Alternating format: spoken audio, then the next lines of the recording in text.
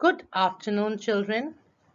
Today we will be doing a poem called Mice, Unit 3, 3.1.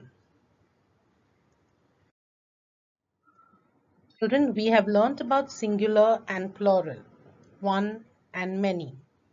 Now, when we talk about this animal, it is known as a mouse, one mouse. And more than one mouse becomes mice. Now I will tell you the difference between a mouse and a rat. A mouse has larger ears than a rat. A rat has smaller ears. It has a longer tail compared to a rat. A mouse has a longer tail compared to a rat. Even his feet are larger.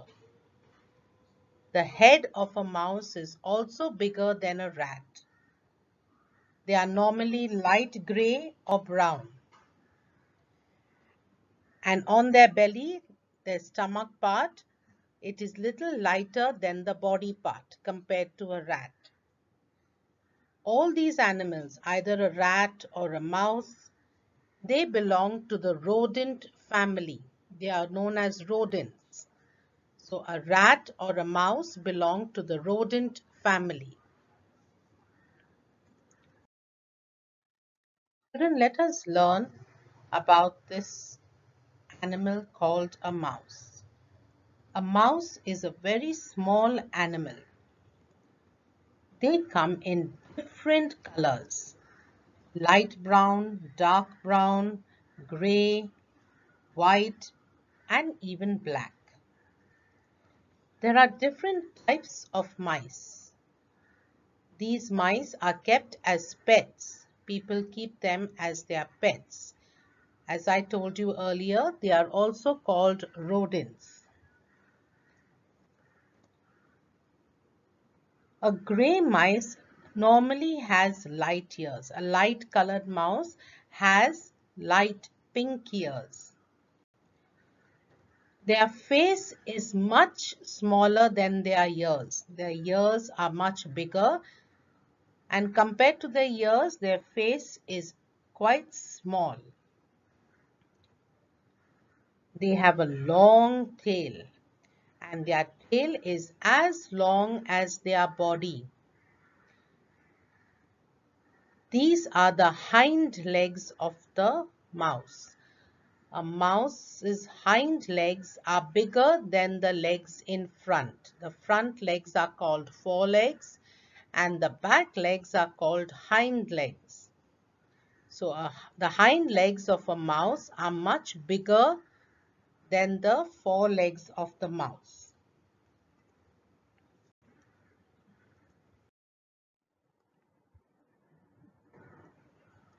A mouse has a very good sense of smell. They can smell food from a distance. So that is why they come to our homes. When they know that there is some food around, they enter into our homes and they eat that food. But their sense of smell is very good. Though they cannot see very well, their sense of smell is excellent. And also their hearing. They can hear very well and they can smell very well. Now these are called the whiskers of a mouse. Can you see? Even cats have that. Many animals have these whiskers. And these whiskers help them to feel whether there is some object on the ground. Like see, there is a nail. This whiskers help them to realize that there is some object there, or the ground is not very smooth. Their whiskers help them to do this. Because they cannot see very well, their whiskers help them to do this work for them. Mice are very intelligent animals, children. If they are trained to do something, they will learn very fast.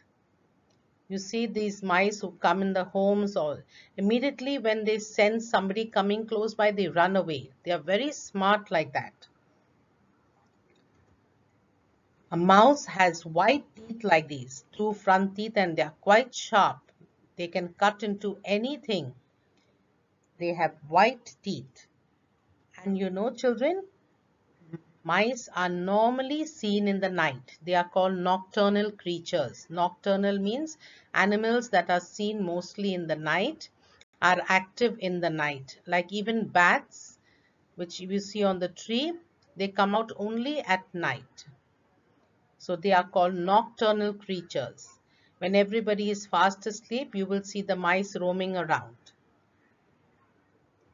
As you learnt earlier, children, in the lesson Yash and Moti, the mouse nibbled at Yash's shoe.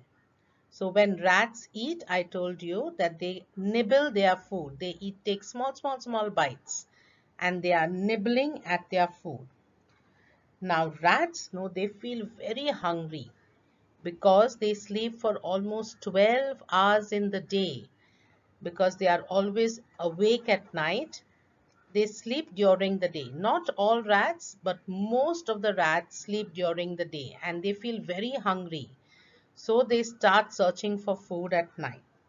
And they come to our homes, they touch things that are not supposed to be eaten. They nibble at anything they find. So rats are nocturnal creatures. They nibble at their food and they sleep mostly during the day.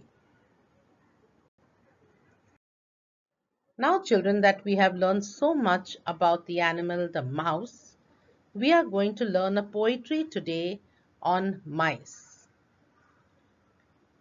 3.1 Mice by Rose Flyman. The poet is called Rose Flyman. I will read the poem to you, children. Listen carefully. I think mice are rather nice. Their tails are long, their faces small, they haven't any chins at all. Their ears are pink, their teeth are white, they run about the house at night. They nibble things they shouldn't touch, and no one seems to like them much. But I think mice are rather nice. Now, children, I will explain the poem to you. I have already told you so much about mice, that they have long tails, small faces, big ears, their sense of smell is very good, their hearing is also very good. Though they can't see very well, the whiskers help them to feel around. Now I am going to explain this poem to you. I think mice are rather nice. Their tails are long, their faces small, they haven't any chins at all. If you notice that a mouse does not have a chin like we do below our mouth, that part is called a chin. They don't have a chin. They just have their mouth there and their faces then connect to their neck. Their ears are pink. See, the mouse's ears are pink. Their teeth are white. They run about the house at night. I also told you that they normally come out at night and they run around the house. You see them sometimes around your house. You will see mouse or mice normally very active at night. They nibble things. Nibble is they eat small bites. They nibble things they shouldn't touch. If you keep something there for a rat, he will sense and he will come and eat that food that is kept for him.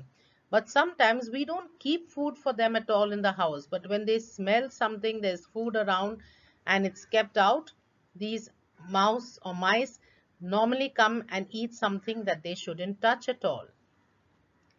And no one seems to like them much. Now, would you like a rat coming into your house and eating your food that is kept there? So we don't like it very much. But the poet thinks that mice are rather nice. Now let us do the rhyming words in the poem. Which are the rhyming words?